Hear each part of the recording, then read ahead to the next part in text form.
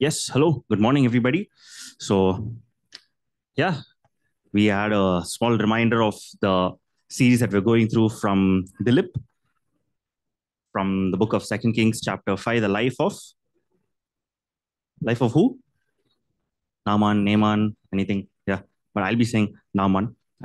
I've been reading Tamil Bible a lot, so in Tamil Bible, it's Naaman. So, Hindi also is Naaman, so then it should be Naaman. Okay, Second Kings is missing from my Bible. Ah, found it. Yes. Okay.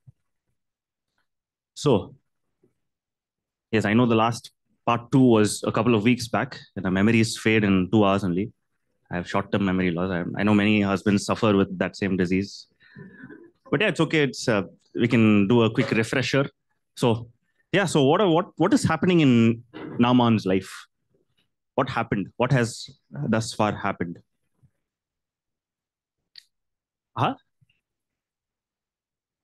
He had leprosy. Yes. So what is he doing because of that leprosy? Yes. Yes. He is planning to come to the Israelites, planning to come to the king of Israel. So we last week Tarang spoke about he concluded on irresistible grace. He read from Philippians chapter 1 verse 6. He said, "He who began a good work in you will carry it on to completion." So this was still on track no matter what it looked like in the palace. So what did we see in the palace? And which palace are we talking about? On Mysore Palace. What palace? What is continuing? What will come to completion? So Queen Elizabeth is healing in the Mysore Palace. No, so we are talking about the Israelite king, the palace of the king of Israel. So Naaman is coming to the palace of the king of Israel with an official letter from the king of Aram. So that is what is the good work that has started in Naaman's life. That is why I read Philippians 1:16. He who began a good work in you will carry it on to completion. So this week, this is the agenda. So yeah, G for grace, if you didn't know. So yeah, now whatever happened in the palace has happened. So what did the king of Israel do? He tore his clothes when Naaman asked him for healing. Am I God? He's like, what? Am I God? Why are you asking me for healing? He's having a decree from the king of Aram to provide healing to this man called Naaman. How do we know this? Let's quickly read some scripture. Let's turn to Second Kings chapter 5, verse 7. As soon as the king of Israel read the letter, he tore his robes and said, Am I God? Can I kill and bring back to life? Why does this fellow send someone to me to be cured of leprosy? See how he is trying to pick a quarrel with me.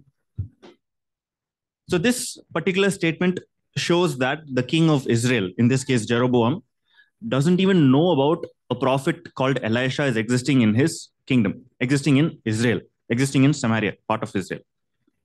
But some random person from some other enemy kingdom called Aram is listening to his wife's servant who knows that there is a prophet called Elisha in the kingdom of Israel in Samaria.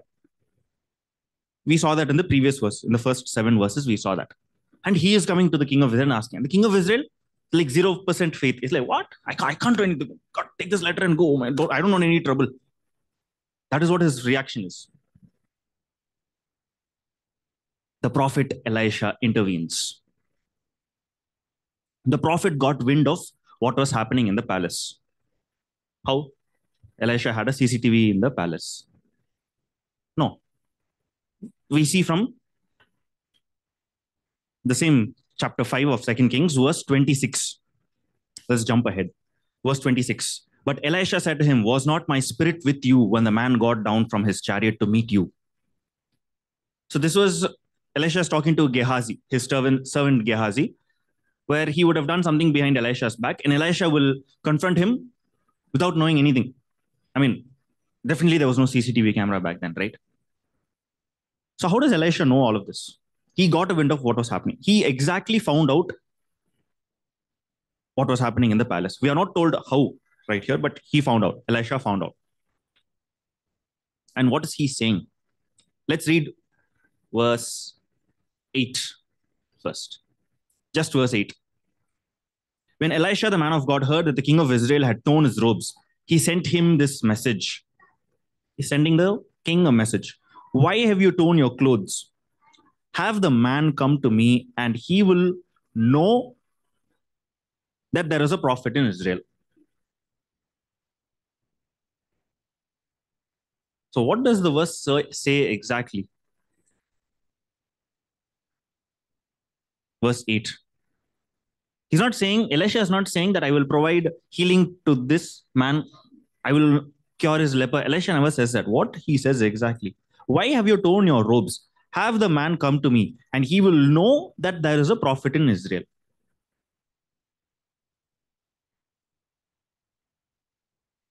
So Elisha is sending a message to the king of Jeroboam, severely rebuking him, tearing off his clothes and accusing the king of Aram to trying to pick a fight. It showed that the king of Israel was interpreting this entire thing in a godless way, faithless way. So what is Elisha trying to do here? Is Elisha trying to be faithful and provide healing because he has a letter? No. Elisha is looking at a bigger picture. The prime goal of Elisha is not to just give healing to Naaman. My God. The English have converted me. But yeah, so his prime goal is not healing. He never says, I'm going to give healing. What is his prime goal? Let's go to the spoiler of the entire story. Let's look at verse 15. Then Naaman and all his attendants went back to the man of God. He stood before him and said, now I know that there is no God in all the world except in Israel. This was the prime goal of Elisha. Naaman is not saying, oh, now I have provided the greatest healing. That was not Naaman's word. Naaman's exact words were, now I know that there is no God in all the world except in Israel. This is what Elisha wants. This is what Elisha's prime goal for Naaman's life is. This is what God has for Naaman's life. Have the man come to me and he will know that there is a prophet in Israel. Never mentions healing. So when Naaman heard the invitation from the messenger of Elisha, what is Naaman doing? He quickly went out of the palace like flash. He went, because the next verse 9. Can anybody read verse 9?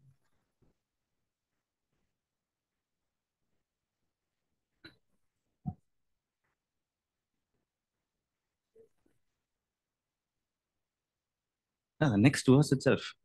The 8th verse is the message. 9th verse is already there. He came with horses, chariots, and stood at the door of Elisha's house already. And the message didn't even say healing. So how did this look like in biblical times? Let's look at a visual of how that will look like. So this is Naaman, little bandages, with all his horses, chariots, all the riches, the golds, so all of his attendees standing outside. He went with his entire entourage, ready to do business with Israel's greatest prophet, Elisha. But what was Elisha doing? Did Elisha come out and greet, oh yes, hello sir. So this is who's Naaman? Who's he? Commander of the army of the kingdom of Aram. So in today's world, that will be the defense minister of a country. Yeah, he's a very big delegate. So if a delegate comes to your door, if a delegate meets another delegate itself, that's one big photo opportunity. But if a delegate is coming to a normal citizen's house, how huge is that? It'll look like something like this. A delegate meeting another delegate. So official business. So where is Naaman coming from? He's coming from meeting the king of Israel. The king of Israel has given an audience to Naaman. The king of Israel agreed to meet with Naaman. But what is Elisha doing?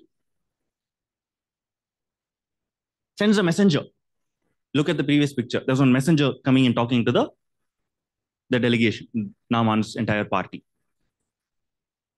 And what was Elisha doing? Busy. He was just attending phone calls, replying to emails, and all of that. I mean, yeah, work from home. He's doing work from home. He's replying to emails, sending some messages to the king of Jeroboam.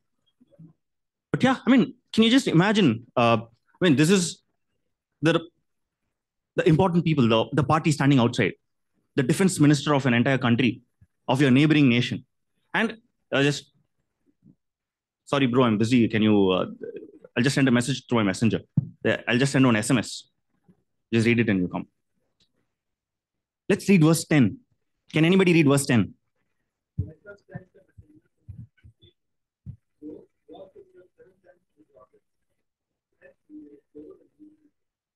Oh man, this had to be a scene. This had to be quite a scene for Naaman to stand there and listen to the words of the servant. Elisha didn't come. Rather, he sent his servant to the door with these particular instructions that Rumi just read. This treatment did not go well with Naaman. How do we know? We read further. So we see Naaman putting up a tantrum. He didn't expect Elisha to ignore him completely and not give him any respect. Diplomatically, you go and meet the defense minister of a country. He's a foreign chief of staff. So let's read verse 11. Anybody?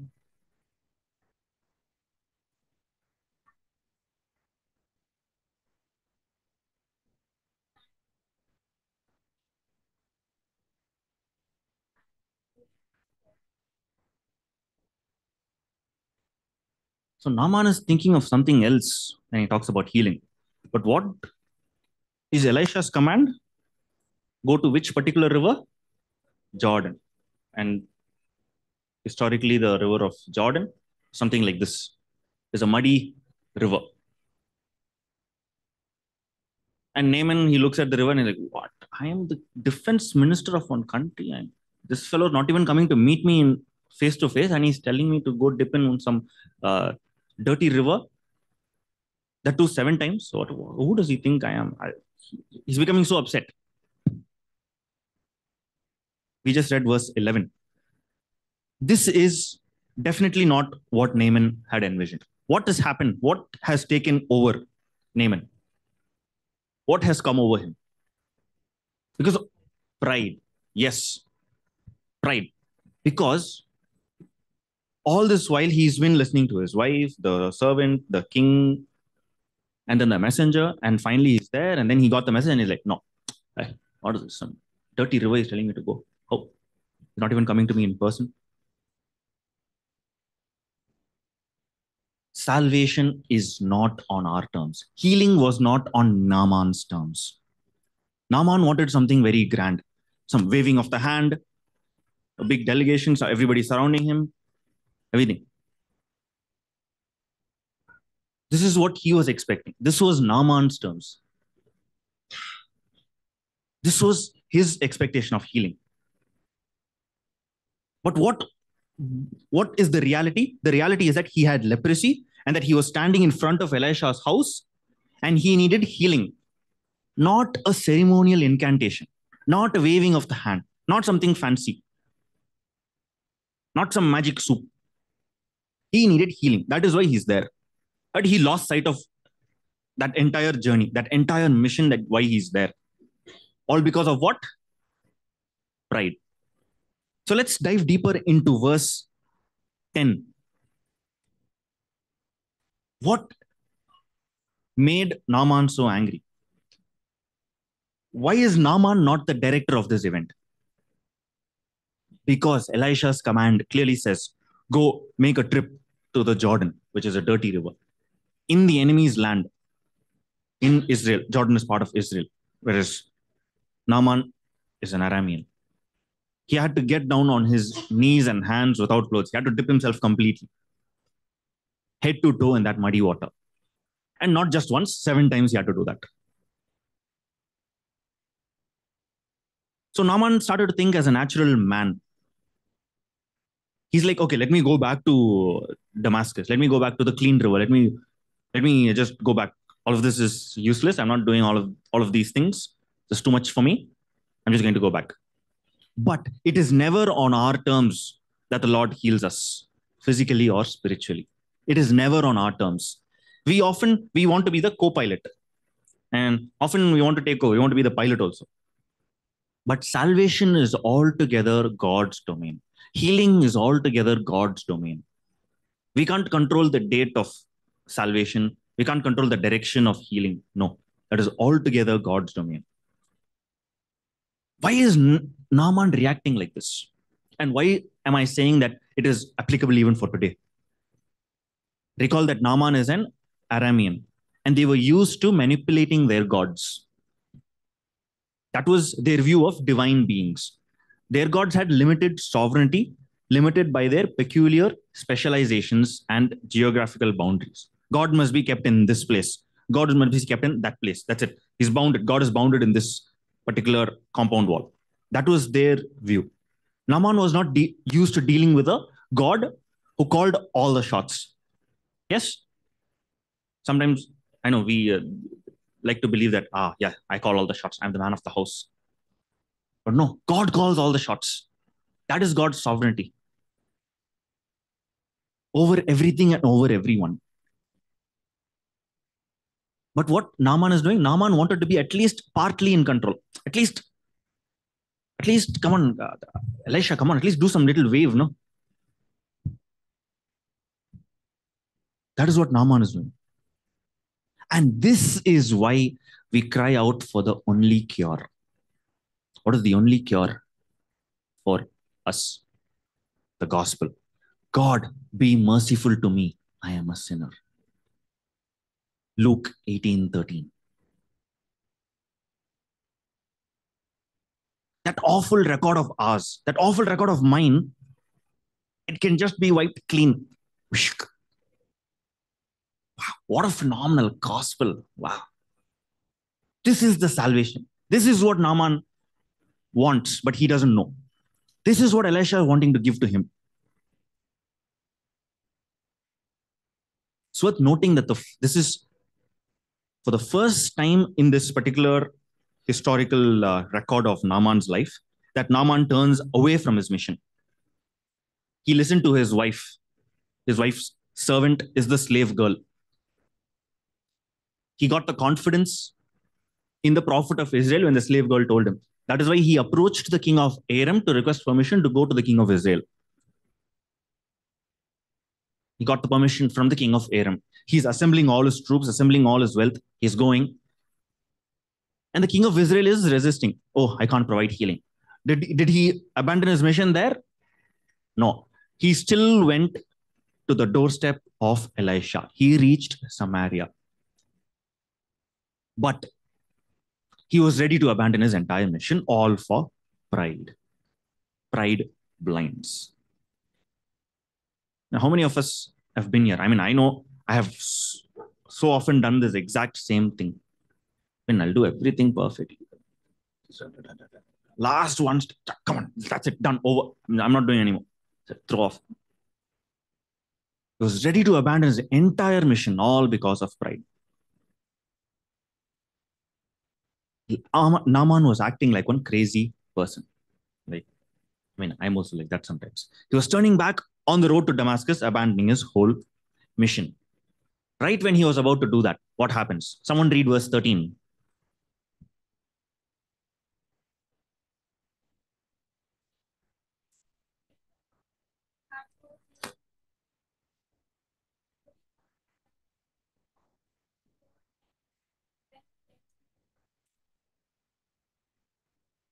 So who's coming and speaking up to Naaman? His servant. So we see that Naaman is listening to inferior voices for quite some time. He's listening to his little slave girl. He listened to this slave girl. So this is happening twice. This is the second time. What is the slave girl telling Naaman? Come on.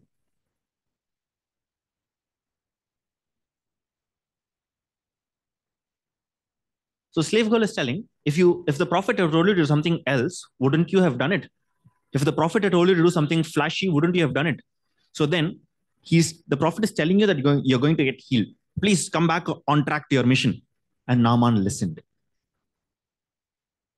Naaman wanted a great thing. He wanted something sensational. He wanted something flashy and brave, like going on a quest for the Holy Grail, like walking on coal, like burnt coal, like doing some fancy stuff. Another photo opportunity he's looking for. But no, what was he presented with instead? Something humiliating, something undignified, something degrading.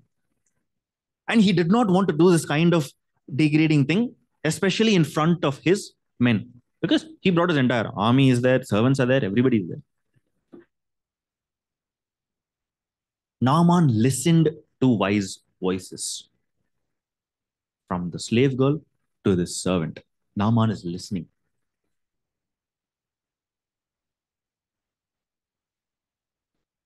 Let's read verse 14. Someone read verse 14.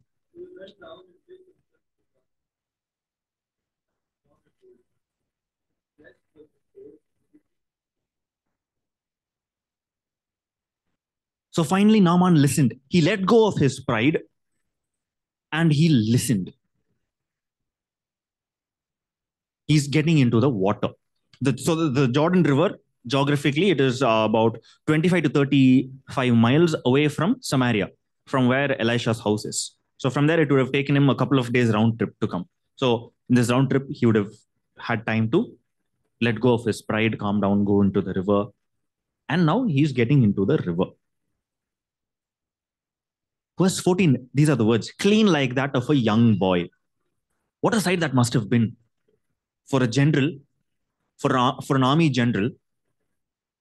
After all of these battles, he would have had battle scars. He would have been a rough old person. But the Bible clearly says, clean like that of a young boy. This is how Naaman expected to go into the water with a with everybody watching, with the Naaman there waving his hand. But what is the otherwise what was happening? The general, he comes in a chariot. He gets down from the chariot. He has to leave all his attendants, the gold, the silver, the expensive clothing. He has the official letter from the king of Aram given to the addressing the king of Israel. That is like the highest government official document directly from the king. Like from the prime minister, I have a letter. That is bond of a letter. But all these things halt near the river bank. All of these things are behind him. When he has to take a step into the river, the government letter is of no use. His gold and silver is of no use. His fancy clothing is of no use. His entire army is of no use. His entire accolade of servants is of no use. He's leaving all of that on the river bank and he's getting into the river. He even has to remove his robe and get into the river with nothing. Why? As the man of God had told him. We just read in verse 14. As the man of God had told him.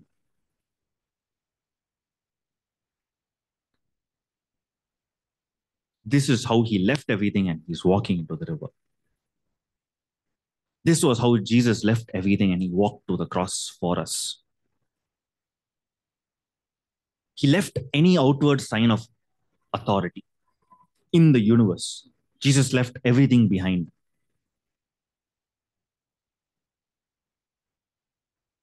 Naaman is being instructed to do the same thing. He's pointing to what is about to come. These things, these earthly things, had no part in salvation. They were of no use to us. Those earthly things, the official letter, the gold, the silver, are of no use for him to get into salvation. Jesus was entering with Naaman into the river of Jordan. There was no way for Naaman, nor is there for any of us to enter the kingdom of heaven with all these things weighing us down. So the Lord brought Naaman to his knees, and the Lord humbled him. But the Lord did not humiliate him, like how Naaman feared. The Lord humbled him, not humiliate him. We are also brought into humble submission. The Lord takes us into situations where we are humbled. He does not avoid those situations. Like in the case of Daniel, Daniel was not spared of the lion's den. He was spared in the lion's den. The same thing with uh, Shadrach, Meshach, Abednego. They were not spared of the fire. They were spared in the fire. Jesus was with them in there. Same promise God is giving us. God is not sparing us of any troubles in our life, but He will be there with us in our troubles.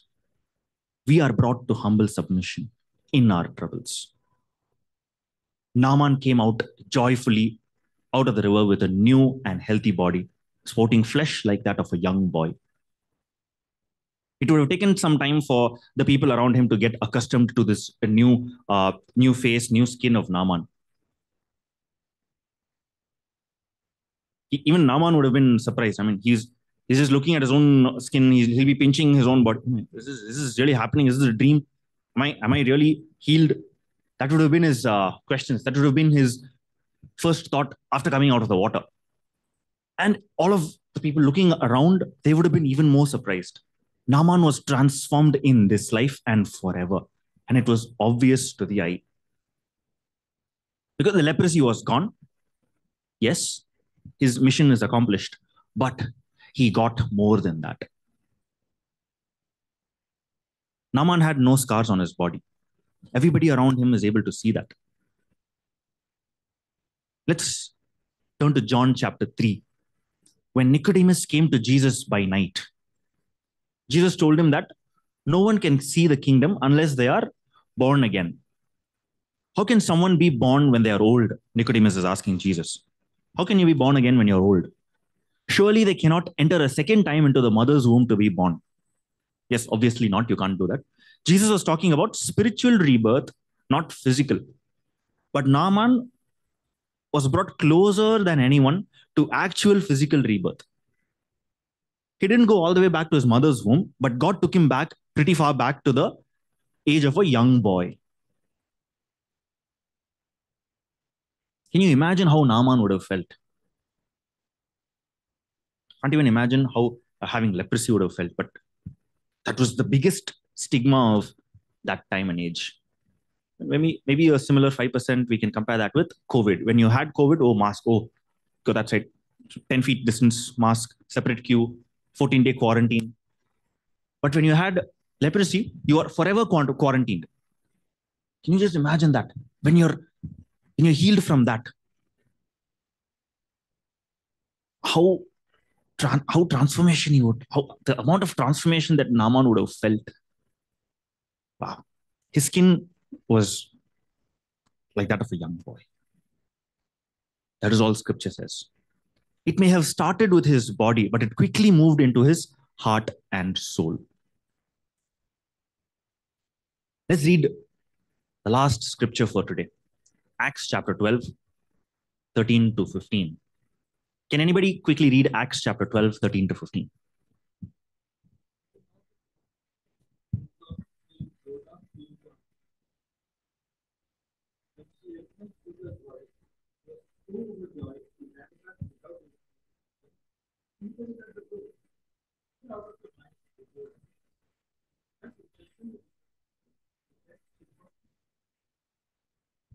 Okay, so what is happening? So Peter was released from his shackles in prison. He's coming. He's knocking on the door.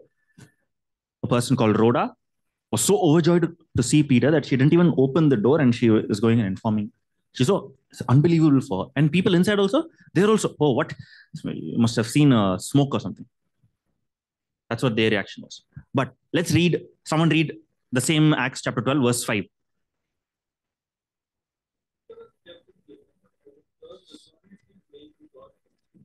So what is happening? The church was earnestly praying. So this was verse 5. And in verse 15, it seems like the prayer was answered, right? So then what would have been the reaction? Oh, we prayed. Rhoda's reaction will be, oh, we were praying. Oh, Peter's here. Oh, come in, Peter. We were praying for you. Yes, Lord healed. The Lord brought you out. No, but her reaction, what? Let me go and tell someone. Let me go. And the other people, it must be an angel of Peter. Can't be Peter. Fellas, you were only praying in verse 5, man. The church was praying. It was written, right? We just read. The church was praying. And when it happened, how can I? Same thing would have happened to Naaman. What is this? Some magic? Let me just go out. Let me check for 2-3 days. Let me wait for 4-5 months. If it comes back, then I'll. We pray and we pray and we pray to God for something. We even believe in theoretical stuff can happen. But it becomes astounding and too good to be true when it actually happens in our life. We downplay the miracle of God. We downplay the healing of God. We're like, oh, really? For me, did I get the job? Did I actually get this healing? Maybe the tablets did it. It is astounding and too good to be true. Naaman had to share this good news, this incredible news with Elisha. He had to express his gratitude for this amazing cure. Are we running back to God with gratefulness? Why is a thankful spirit a high priority to God? I would like to close with the first verse that we read for today. 2 Kings 5:15. Now I know that there is no God in all the world except in Israel. The goal of Elisha is accomplished.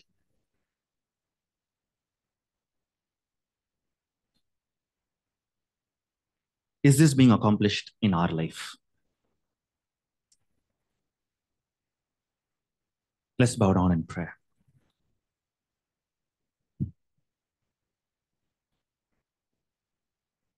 Lord Jesus, thank you for this wonderful time, Father. Thank you for speaking to us through your word. Thank you for speaking to us through the life of Naaman. Lord Jesus, you selected him. You chose him to get the grace. You chose him to get this healing, Lord Jesus. We are all outsiders to your kingdom, Lord Father. You have chosen each and every one of us sitting here. You have called us by name, Lord Father. You know each one of us by name. You have selected us by name. You have given us salvation, Lord Father. You have already given us salvation. Lord Jesus, we pray that we will have the heart. We will have the heart that you will melt our hearts to receive this salvation on your terms, Lord Jesus, not on our terms. That we will not choose to be pilots of our lives. Rather, we give control over to you. We give control over to you, Lord Jesus. You guide our life. You take control. Just like how you took control of Naaman when he stepped on the water, Lord Father. He stepped on the water with nothing from his life. Lord Jesus, we pray that our lives will be a similar representation of what Naaman went through. Lord Father, whatever we have here on earth does not matter. The only thing that matters is that, Lord, you being with us, you coming with us into the water. Lord Father, Lord, we pray that your presence always goes before us. Even as we enter this new week, Lord Father, we pray that this will be a constant reminder for us throughout the week. That we are constantly reminded of Naaman's life.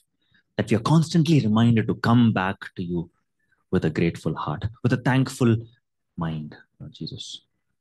Lord, we commit all of this into your hands, Lord Father.